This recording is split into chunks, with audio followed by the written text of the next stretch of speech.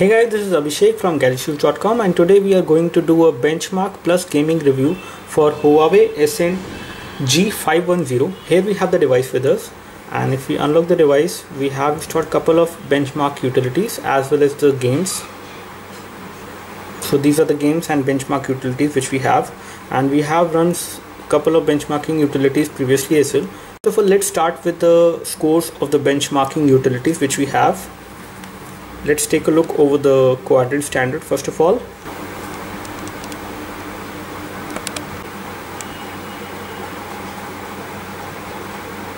So here we have the scores for the quadrant standard benchmark utility, and the total score is 2620. CPU is 6033. The score is not very impressive, but again pretty okay for this budget Android phone. Over the system information and the processor, here we have the device information. The model number is G51002, and it has got an ARM V7 processor, which is a dual core processor, as you can see. And if we take a look over here on the resolution, the effective resolution is 480 into 854. And let's take a look over the sensors. So it has got 3-axis accelerometer sensor, magnetic field sensor, orientation, proximity and light sensor. AnTuTu score for this device is 6032, and this is how the detailed score look like. The score for the RAM is pretty low, whereas the CPU is quite okay. And the Nina Mark score for this device is, you can see, it is 29.9 FPS.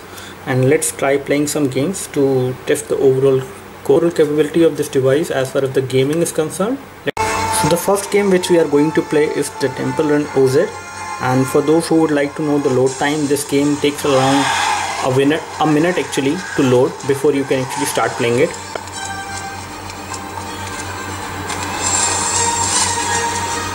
And the screen is pretty responsive when it comes to the finger touch while playing this game, as well as the graphics are quite smooth as well.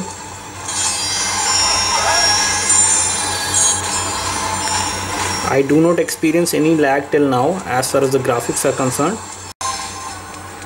They do not look very sharp in terms of the quality, but in terms of the colors they are pretty good, and the game playback is also pretty smooth.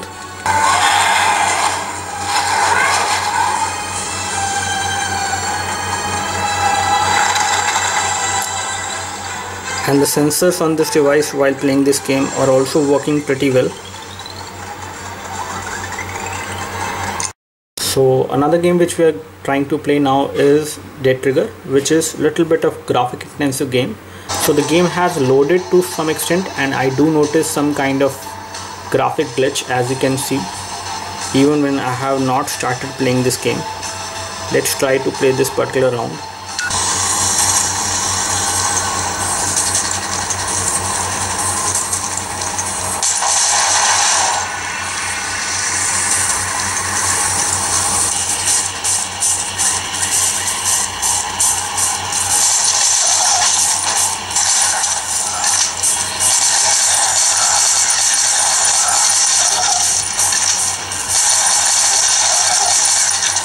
So the overall game playback is smooth, but I do notice a very little lag sometimes while playing this game. So another game which we are going to play is Frontline Commando.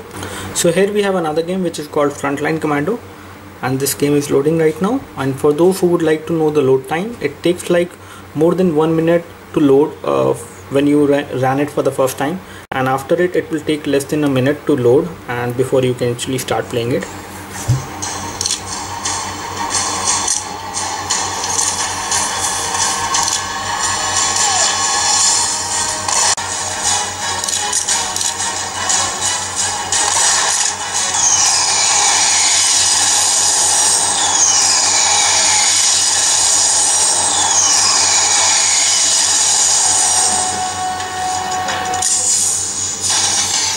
So this game again runs fine without any graphic lag, as you can see. So that's all from us as far as the benchmark and gaming review of Huawei SN G510 is concerned.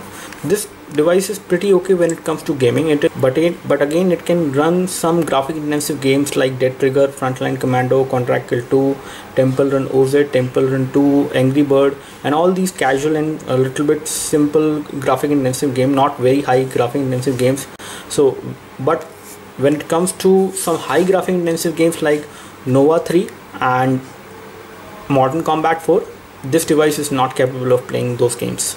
That's all from us right now. Thanks for watching this video. You can like this video if this video helped you. In case you have any specific questions on this device, please leave them in the comment section below. Thanks for watching this video. You can like this video by clicking the like button below. You can subscribe to our YouTube video channel for more videos like this by clicking the subscribe button below. Thanks for watching this video. This is Abhishek signing off. Thank you.